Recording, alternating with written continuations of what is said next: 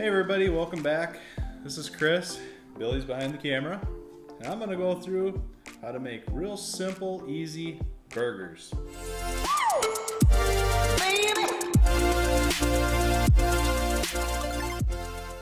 So tonight I'm gonna make burgers for supper, but what I hate about cooking videos is that everything's already perfectly displayed. So I'm gonna show you beginning to end what it actually takes to do this. First, we've got our hamburger thawed out. It's been sitting out for a little bit. It's still cold, but it's not frozen anymore. So I need to get my pans out, get the stove going, get my oil out, get my salt and pepper out. I need probably a cutting board so I can shape the burgers, and then we'll get to cooking the burgers. Nice little cutting board from last year. Really like these cast iron pans. Something about cast iron, I can kind of taste the difference between this and non-stick. So as long as you use enough oil to grease of the hamburgers, you shouldn't have a sticking problem. So I'm going to start my burners at about medium. I'm going to use avocado oil. I have a blend of salt and pepper. It's just coarse kosher salt and fresh ground black pepper.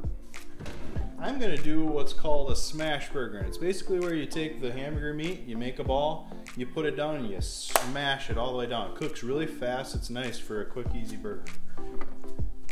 I'm usually a grill guy, so I would do that, but here in Minnesota it's winter time. It's not always comfortable. It takes a lot of extra effort to get the grill going, so we're going to avoid that. So I'll begin shaping my burgers, but first it's important, keep your dirty, grimy mitts clean. I believe industry standard's like 20 seconds or something like that. Somebody decided to make a stupid sticker in all the bathrooms that say that. So for those of you following along, if you cared to count, I probably broke the rules a little bit, but soap and water in my book.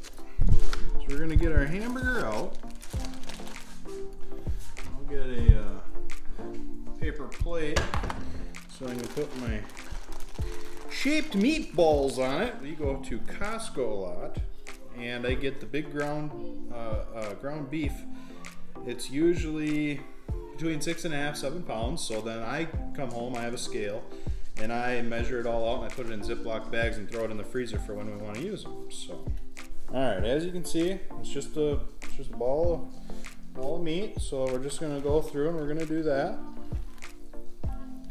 As I do this, we'll use the trick of editing, and I'm sure Billy will speed this up and it'll go super fast because I'm not going to go any faster than what I'm going right now.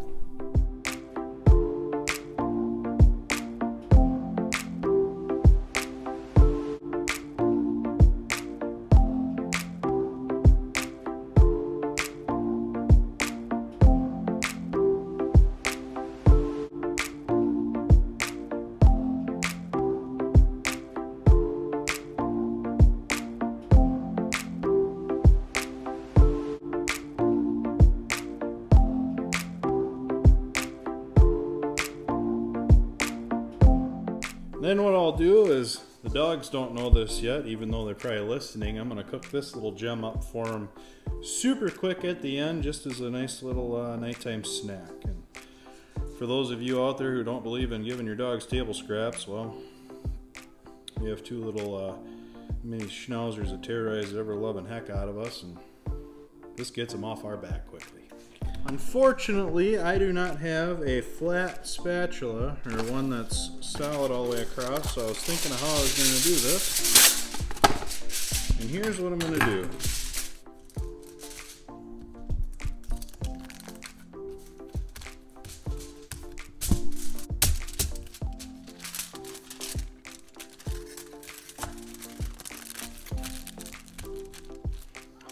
So as you can see, now it's flat. I'm going to use that to smash the burgers, along with this. Alright, so now we're going to go over to the stove. So what we're going to do is exactly what I said. We're going to do some avocado oil. And then we're going to do a little bit of salt and pepper. Kind of hear it going there. So, first one, here we go. We're gonna put it down, and then we're gonna smash it.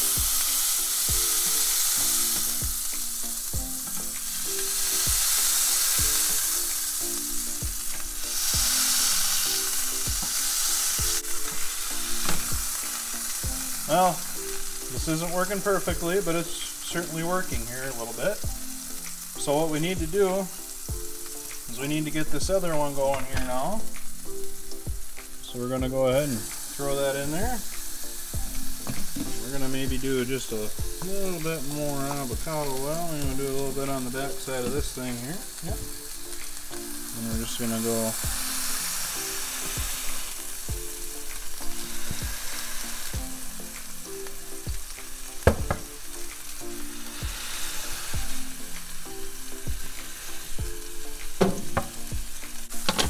just throw a little bit of seasoning quick on this top side there. As you can see, this one's starting to look pretty nice. If you want to get in there, the edges are starting to brown a little bit, which is what you want. And what we're going to do is we're going to remove our nifty little tool here so it'll come off.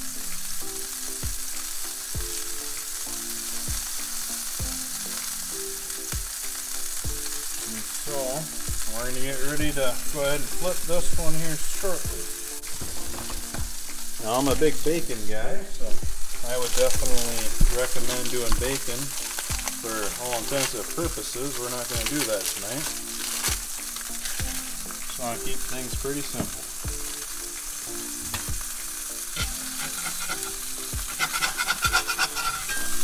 Just want to break her up just a little bit.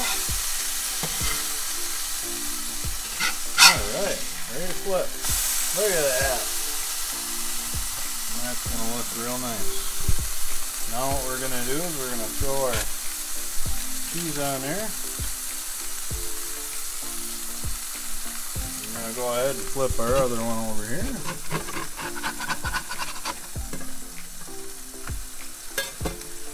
That one looks like it could maybe go up just a skosh. That's one thing you gotta remember is when you're doing something like this, you know, these are two completely different scenarios. I'm doing burgers, but over here I got a large skillet, it's got more surface area, so you gotta control your heat a little bit differently than this little one where it's more concentrated, so. Alright. Yep, that's about right where I want her.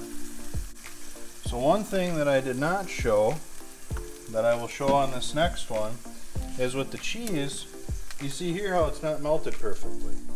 Well, there's two ways of doing this. You can put it on right away and overcook the bottom, or you can cover it. So what we'll do is we'll cover our next one. We're going to throw some salt and pepper down. Go ahead and give this one a quick little smash. Alright. Then we go.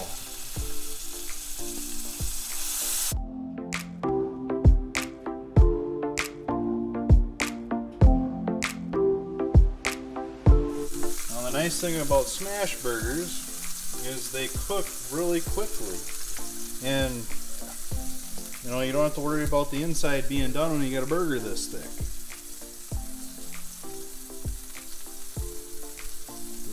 Seasoning on the top.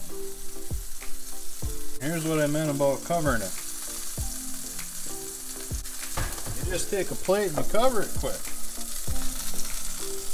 One thing to remember when you're cooking with cast iron, whether you're using I've used it on the grill, I've used it on the stove here, used it in the oven.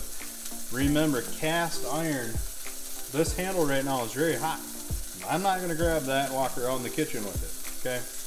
So just be mindful of that this stuff gets really hot and it holds its heat. It doesn't just go away. Well, we're going to go ahead and flip this. There we go. Then what we're going to do here, like I said before, you put a piece of cheese on it and you cover it. I don't have anything to cover it. I guess you could do this. I did cover it on this smaller one, and the end product is over here.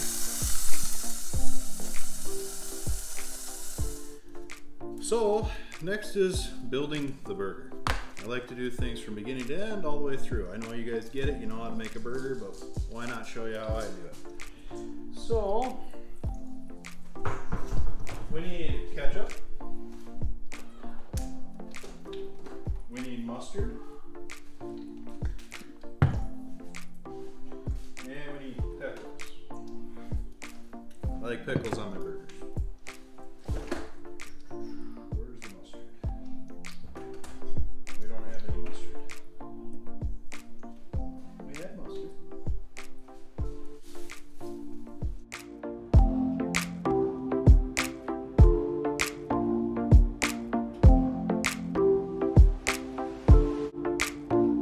So after some technical difficulty, we found the mustard. Ketchup, we buy it in bulk, and then we put it in these nice little squirt bottles. Kids love that. Shake your condiments, people. Nobody likes the disgusting juice that comes out before all the actual stuff you're trying to get out, okay? Shake your condiments. So for pickles, we are gonna cut our own. Maybe. If it stops playing hard to get.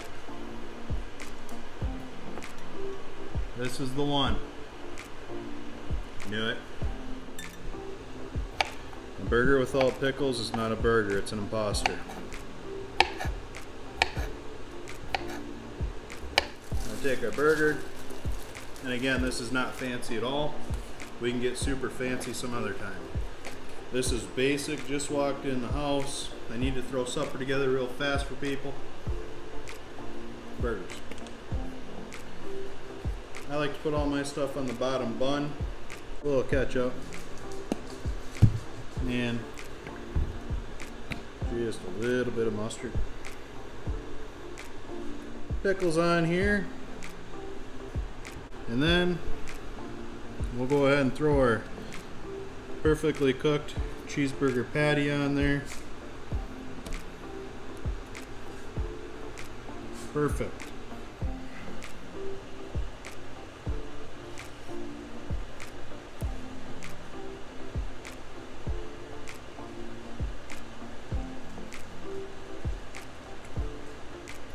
I'm gonna be totally honest. First time ever making a burger this way. I mean on the stove, smash burger style. I could get on board with this. This is not bad.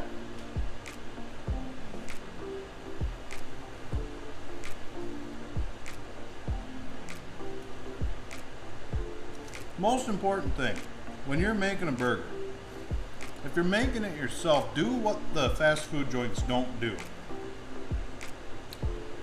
Get a little bit of everything in every bite. That's what really makes it home cooking. You make it your own way. You can get everything in a bite. Some pickles, some ketchup, some cheese, some mustard, some meat. You don't get this half-baked idea of throwing half the meat off the one side and all the tomatoes and everything on the other side.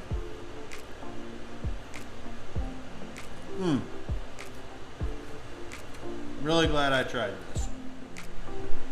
If you enjoyed what you saw here and would like to see more experiments like this from us, please go ahead and subscribe and hit the like button, and maybe put down in the comment what you'd like us to try.